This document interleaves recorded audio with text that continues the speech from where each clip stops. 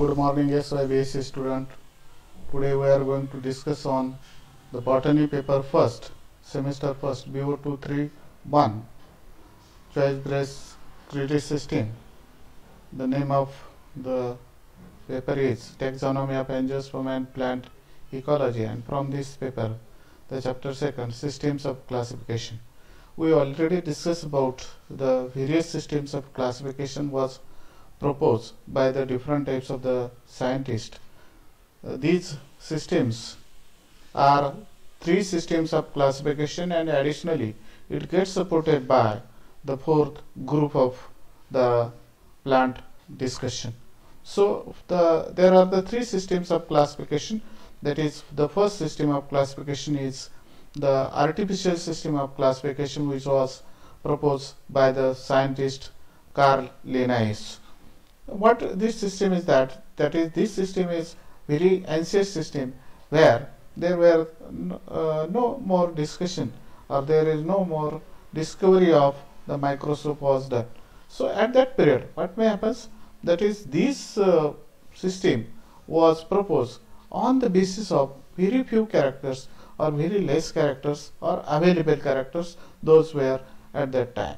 So this system, as time is passed, or new ideas in the research in the botany was takes place, then what happens, that is, new ideas were there, and then this system gets rejected and new system comes in exposure, or comes in the that is discussion for the scientist. And this system of classification was the natural system of classification, which was proposed by the Bentham and Hooker. What this natural system of classification says, that this system was the new system, and in this system all possible characters or maximum characters were taken under consideration, and this system have the maximum characters was discussed by the scientist, that is the Bentham and Hooker. And then the artificial system was rejected, and the new system for the purpose of the theory and practical was discussed by the scientist, and that is Bentham and Hooker.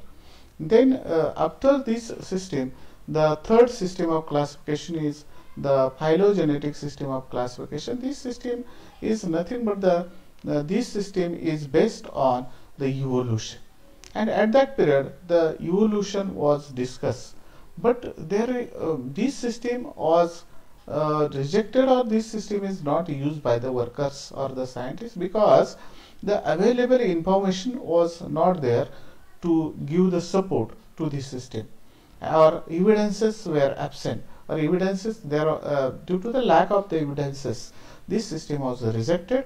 And then lastly, the Bentham and Hooker system was used by the different scientists. So today we are going to discuss one by one system in this lecture. The first of all, the additionally when these workers or these scientists discuss on these various systems of classification, then the next one is the group was formed by the different scientists or various scientists from the world, and this group is nothing but the Angiosperm phylogeny group. And this Angiosperm phylogeny group is one type of the systems. So it also discuss on the different types of the plants, different research, different types of the changes where takes place time to time. So this system, this group is also the very important for the botany point of view. So first of all, we are going to discuss on the artificial system of classification, which was proposed by the Carl Linnaeus. As we already discussed about this, that is, this system is very ancient system of classification, because at that time, for the sake of convenience, this system was proposed, and in this system the scientific accuracy was rejected or ignored by the different taxonomists. Those were works at that time, and on the basis of very few characters, or on the basis of 1 to 2 characters, and by their understanding, this system was proposed by the scientist. there is no any relationship of the plants with one another in this system, and hence why this system is known as the artificial. That is when the plants are classified at that time, the plants may compare with the ancestors of that particular plants, but in this system such thing was not there. So this system was rejected, or this system haven't any type of the value. This system of classification was given by the Swedish biologist Carl Linnaeus, and hence this Carl Linnaeus is known as the father of the taxonomy. This system was proposed on the basis of one or very few characters which are the convenient characters, and this system was proposed in 18th century. This system was based on difference in the plants rather than similarity of the sex organs, such as the very few characters are taken under consideration, that is color of flower, arrangement of flower, length and number of the stamens. That is when they consider as a color of the flower. Suppose their red color is considered. So red color is that is one and the same family haven't the red color. So only the single character or number of the stamens, length of the stamens or the number of the stamens, such type of the characters was taken under consideration without any scientific information. Only morphological characters were taken under consideration in this system, and hence this system was not used at that period. That is, Carl Linnaeus classified the flowering plants on the basis of floral characters under the 24 classes, and these 24 classes are as above. These vegetative characters are neglected while classifying the plants, and for the classification of the such type of the system or classification of the plants, the different types of the characters are taken under consideration. That is, number of stamens in the flower, insertion of the floral verse on the thalamus, arrangement of the anther and the filament. And 23 classes covers the characters of the flowering plants, and the last one, that is 24th class of this system, it covers the cryptogamic group of the plants, that is particularly algae, fungi, bryophytes and pteridophytes. So these 24 classes given by the Linnaeus are such as the class 1, the monoandria. The name itself indicates that the flower which having the single stamen. Mono means single and andria means androecium. The flower having the single stamen. When the flower having the single stamen, then it is known as monoandria. So the first class is nothing but it discussed by these scientists, that is monoandria. Mono means single androecium, and the example of this one is the lamna. Then the next one is the diandria, that is flower, no doubt it is the flower with the two stamens, that is the salvia, which is the member of the family Lamiaceae, and it have the two androecium which is present in the plants, and on the basis of number of the stamens, these groups are discussed as monoandria, diandria, triandria. Name itself indicates that the three.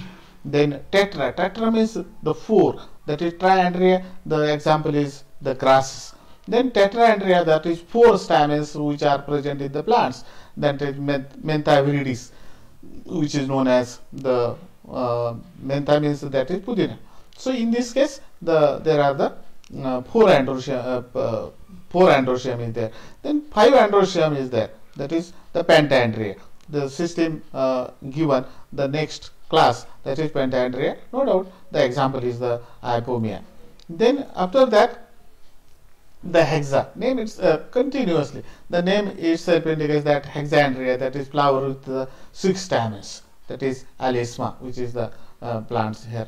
Then heptandria, the flower with 7 stamens. When the flower have the 7 stamens inside, then Aesculus is the example of this one. And then octandria, the flower with 8 stamens. In this way, the number of the groups, that is Enandria, flower with 9 stamens. The member of family Ranunculus is there, Ranunculus, and it have the 9 stamens is there. Then Decandria, flower with no doubt the 10 stamens. In this way, Acer is there. Acer is nothing but the vacant. Then Dodecandria, that is flowers 11 stamens. Euphorbia pelcherema, or whatever it may be. Then it is found there. Then Echosandria, the flower with more than 20 stamens attached to the sepals. That is, when we take the example of the rose, it have the such type of the 20 stamens attached to the sepals. Then Polyandria, more stamens, more than 20. More stamens are present on the receptacle. That is, Nymphia is there. That is no doubt it is lotus, and it is known as Polyandria. Then Didynamia. Didynamia is the didynamious condition. What is the character of this one? Flower with 2 long and 2 short stamens. Means the in case of the Ocimum sanctum, 2 stamens are long and 2 stamens are short, and it forms a 2 groups. So there is the didynamia. Tetradynamia, that is 4 groups are flower with 6 stamens, 4 long, 2 short. Such type of the structure is there, that is tetradynamous condition. 2 long and 2 short, 4 long and 2 short, 6 stamens are there, and it is known as the Brassica juncea is there. Then the monoadelphia. Adelphia means the formation of the bundle. Which forms the bundle? That is, when we take the example of the hibiscus rosa sinensis, then what happens? The flower in which filaments unites and anthers remains free. That is, when we observe, or when you know the flowers of the hibiscus having in hibiscus flower, there is the anthers are totally free and filaments are joins together, and when they get joins together, it forms a single bundle. So it is known as the such single bundle is monoadelphia. Adelphia means bundle. It is the part of the such type of the attachment which is known as the cohesion. So it is the cohesion. The cohesion means what? The androecium with its attached with its own part. Androecium attached with its own part. So flower in which filaments unites, that is, the all filaments unites and form a single bundle, and anthers remains free. Example is this one. Then diadelphia. Diadelphia means what? It forms a 2 bundle. That is, flower with stamens having 2 bundles. That is, when we take the example of the Pisum sativum, that is the P. In case of this P, 10 stamens are there, and out of these 10 stamens, 9 forms a single bundle, and the 10th form a single bundle. Means one bundle is of 9 and the next one bundle is of 10th. So it forms a 2 bundle. Di means 2 and adelphia means bundle. Formation of the bundle by the filaments. That is, filaments are united, anthers remains free. It is type of the cohesion. Cohesion means what? Attachment of anther with its own part. Then as same case is there polyadelphia. Poly means here 1, here 2, here 3, here many. Poly means many. Flower having the stamens more than 2 bundles, justly more than Pisum. Pisum have the 2 bundles, more than 2, that is citrus lemon is there. That is the citrus lemon is the lemon is there. An example of this lemon, it have the 5 to 6 bundles, or the maximum 5 bundles are there. So it is the polyadelphia. Each bundle is of 5 and 5 bundles are there. So these flowers having the stamens more than 2 bundles, it is known as polyadelphia. Then one more concept is there, syngeny. Syngeny means what? The syngeny is nothing but the opposite condition of the adelphi. Here adelphi means what? In case of the adelphi, it is the cohesion. No doubt it is also cohesion. The attachment of the anthers with its own part. Same thing is there. Attachment of anther with its own part. So the syngeny is opposite to the Adelphi. What happens in the Adelphi? In case of the Adelphi, anthers remains free and filaments joins together. Here the opposite condition is there.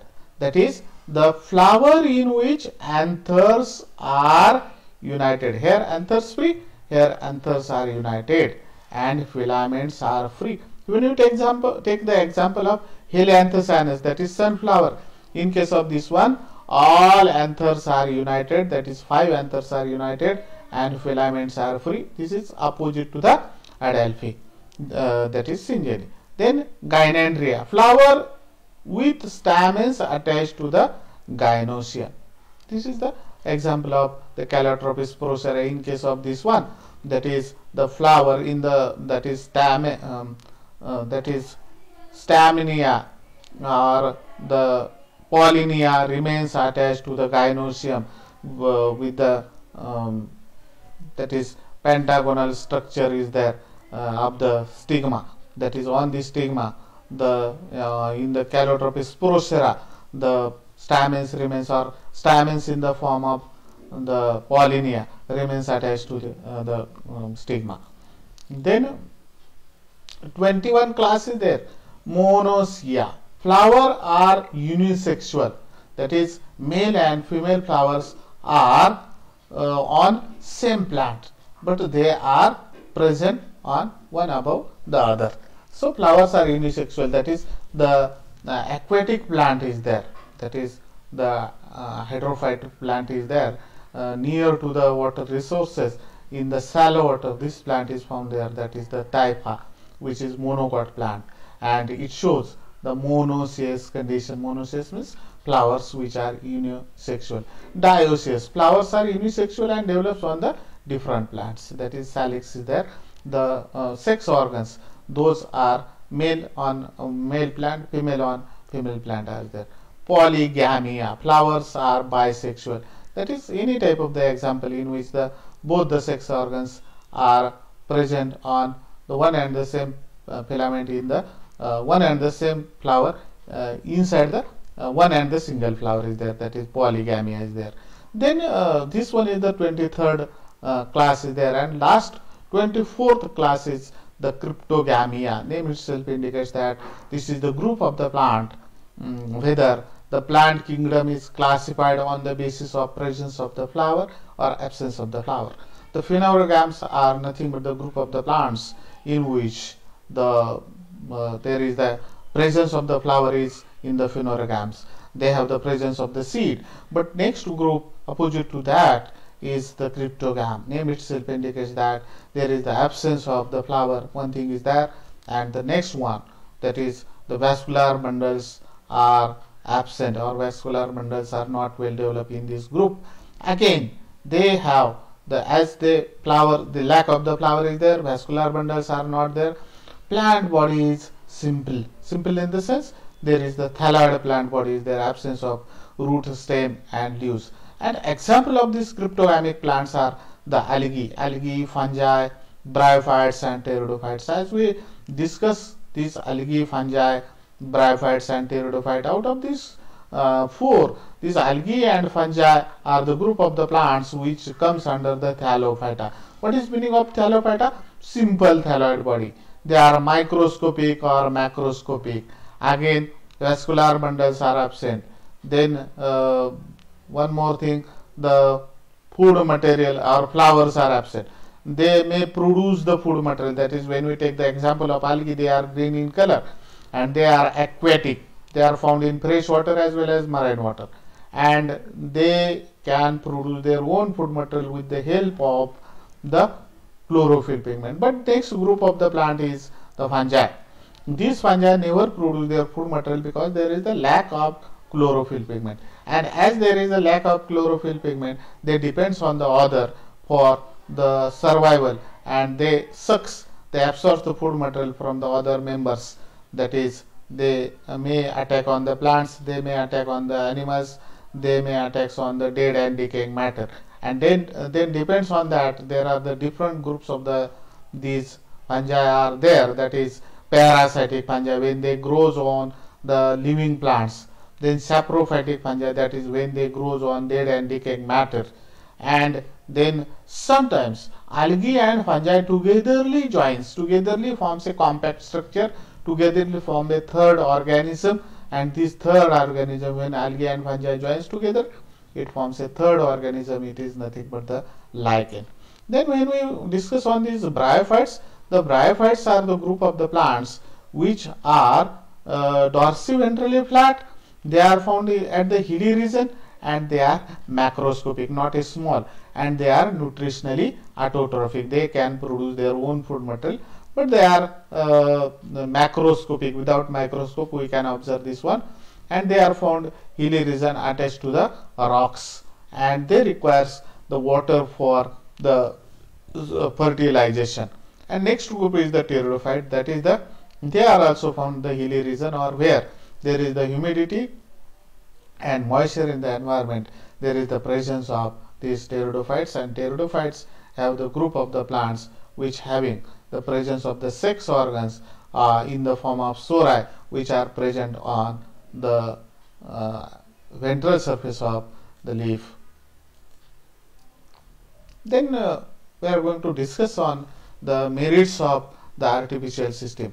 Due to the alphabetical manner and number of stamens, identification is made very easy, because this system is arranged by the certain alphabetical manner, and when we want to be observed, when we want the information about the plant, the name of the plant, any type of the plant, then we can easily identify, because there is the alphabetical manner is there.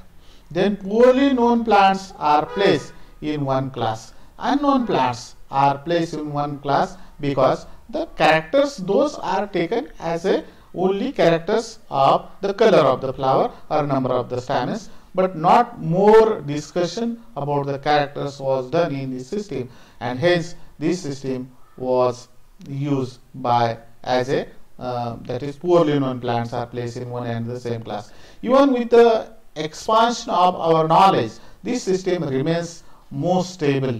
That is, when we add the information in the future, this system may remain as it is when we add the more characters in this system. Then limitations or the demerits or drawbacks of this system of classification, and the first one is the plant having phylogenetic similarities are placed in different groups. Due to the few characters, due to the unrelated characters, what happens? That is, the plants having the phylogenetically they are similar, but they are placed in the different group. This is the one and the first drawback or limitation of this system. It gives limited information about the plant. As just like I told you, very few characters. This system was made for sake of convenience. This system was available on the basis of morphological character. This system having the less character, and this system is ancient system, and hence in this system very limited information about the plant's members are present. This system has no or little predictive value. There is no any predictive value for this system. And then last point is the other examples of artificial system, that is Theophrastus in between 370 to 287 BC. Then Andrew Cisalpino in 1519 to 1603, and John Ray 1627 to 1705. They have proposed the such type of the system. So these are the different scientists, those have proposed this system. So very much thankful to you students. Then stay home, stay safe, have a nice day.